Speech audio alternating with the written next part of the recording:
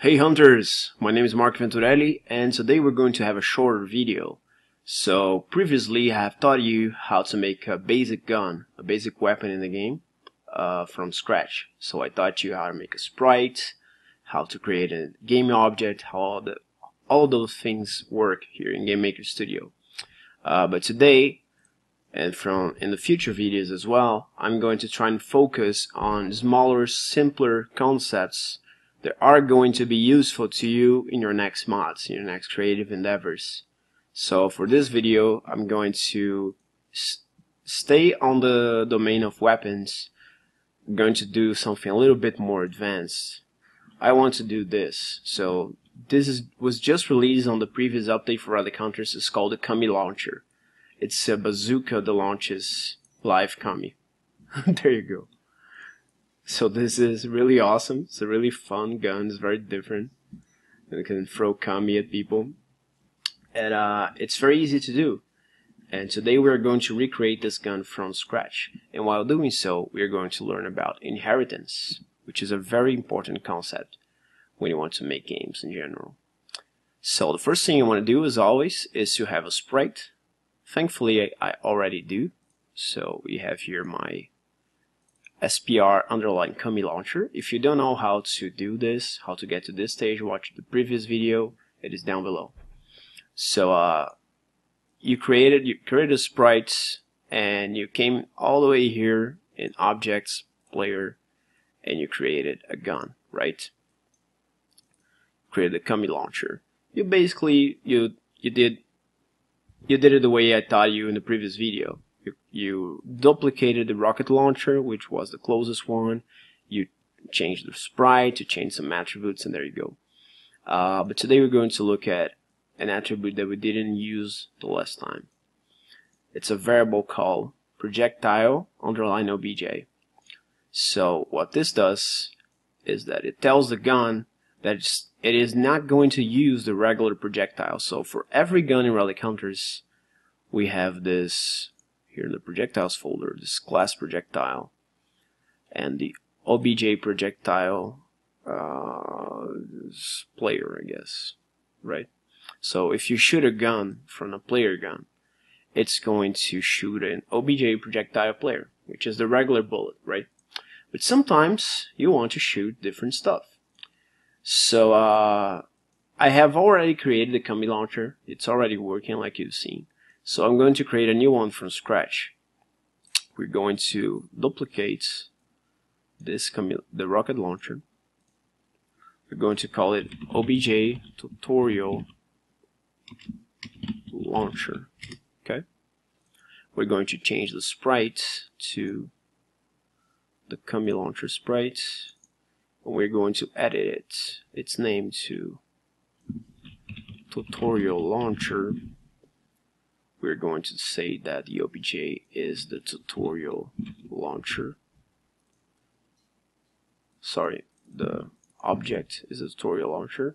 And the projectile obj, it's a new projectile that we're going to create. It's called tutorial projectile. Okay, obj _ tutorial projectile. Apart from that, it's a completely normal rocket launcher. Okay. So this is our first gun. The gun is done, sorry. So we're going to create the projectile. So what I want to understand here is this concept of inheritance, right? So we have here class, and classes in Relic Hunter Zeros are usually the parent objects that define things that many other objects will use. So all the bullets have things in common, right? So that's what the class is about. The class defines the very basics, the very principles of what something does. So when you're going to do a new stuff, instead of copying the code or writing it all over again, you're going to say, hey, this is a child of the class projectile, but it does this and does that. So you just tell the game what it does differently. You don't have to tell it all over again what a projectile should be, okay?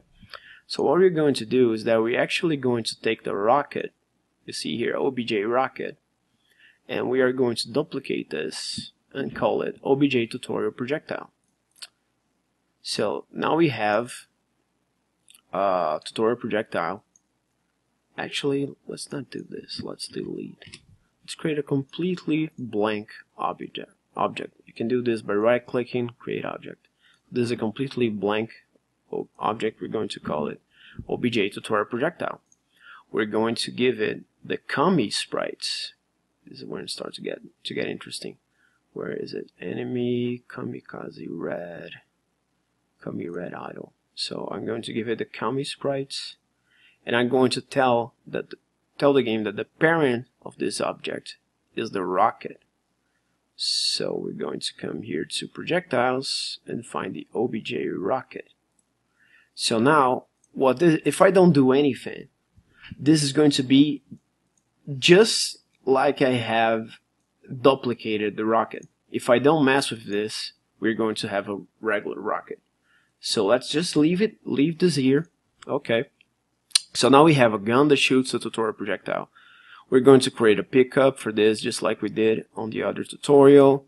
We're going to call this the OBJ pickup tutorial launcher. We're going to give it the Kami launcher sprites.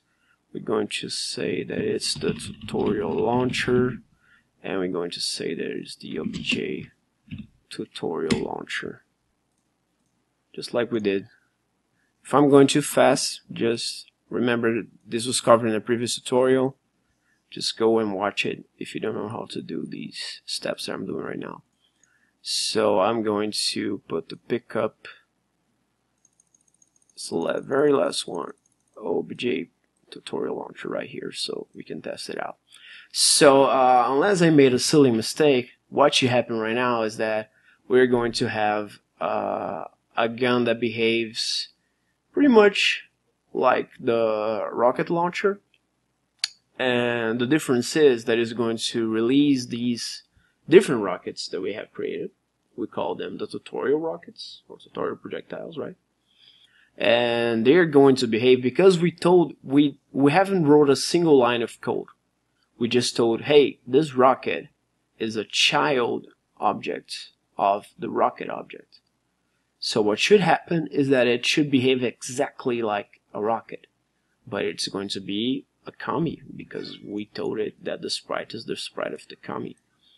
So let's see, pick up the rocket, tutorial launcher, see here, tutorial launcher. There goes the explosive gun. That was awesome. I might just leave it like this. There, look at it go, boom. Okay, just one more. Okay, so we did all this just by telling that this tutorial projectile is the child object of the parent OBJ underline rocket. You can find it here, just click to open the parent. So what we're going to do now is, okay, we want this to be a little bit different. So it's going to behave pretty much like the rocket, but we don't want an explosion, we don't want camera shake, and we don't want damage. All we want to do is to spawn a Kami. So we're going to read how the rocket works, and we're going to modify that. I'm going to teach you how. So you have to understand that when an object is a child of another object, it basically copies everything in it. So it's empty, but you have to imagine that all of these things are here, unless you override them. So if I just go here and add an end step event, right? And I say, I don't know, just comment here, hello people. Okay, so what I have just done is that I have told GameMaker that this object here is exactly like OBJ underline rocket, but the end step should be replaced by this, which is nothing. So whatever was in the end step here, which is the explosion, it's not going to be, it's not going to happen. So you completely override that. There's a way to add stuff. So for instance, say that we want to just tell that the radius, instead of 75, the radius is 90. Okay, so we are going to create events just like this one. Okay, we're going to add a script here, and I'm going to call this radius change. And if we just do radius equals 90, this is going to be a disaster, because it's going to completely replace all of this code here. So none of this is going to happen. So what you want to do is to execute all of that and then change the radius to 90. And to execute all of that, you do event underline inherited. So when you do this, you run all the code in the parent object. Okay, so now we're effectively changing the radius to 90. This was just an example. We don't really need to do this. So we're just going to delete. What we want to do is to change this code here, the explosion, right?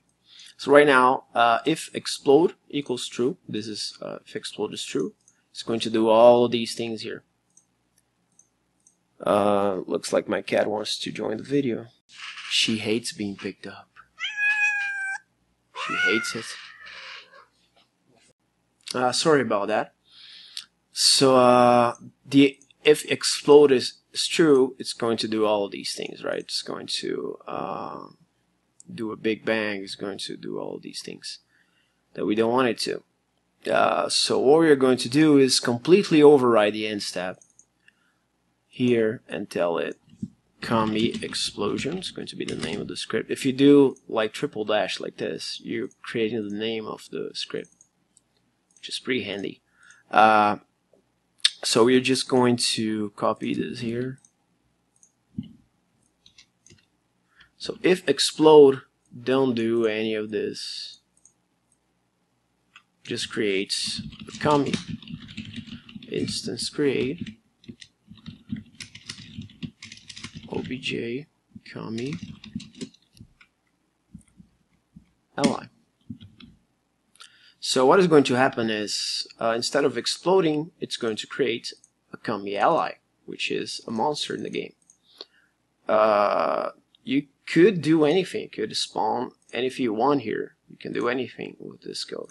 So what we have effectively created is an anything rocket. All you got to do is inherit from the rocket, override the end step, and if explode, you do whatever you want. Okay, so we're going to create a commie. We're going to destroy the audio emitter, which creates the sound, the smoke trail sound, and then we're going to destroy the rocket. So this should work, I guess. So let's see. Okay, so let's see if our gun works. We pick here the tutorial launcher, and it should release a rocket, and down. Now it's a commie, and it's done. It's that simple. So I'll see you in the next video, when I am going to talk about putting your weapons on the shops and chests and other things in the world. So I hope this was useful, and see you next time.